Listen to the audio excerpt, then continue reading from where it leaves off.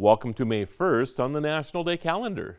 We all grew up learning rhymes about a cat playing a fiddle and little piggies going to the market, but probably never questioned where they came from.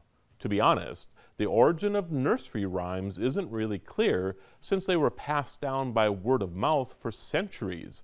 The first time these children's poems were collected in print was in the book Tales of My Mother Goose, way back in 1695.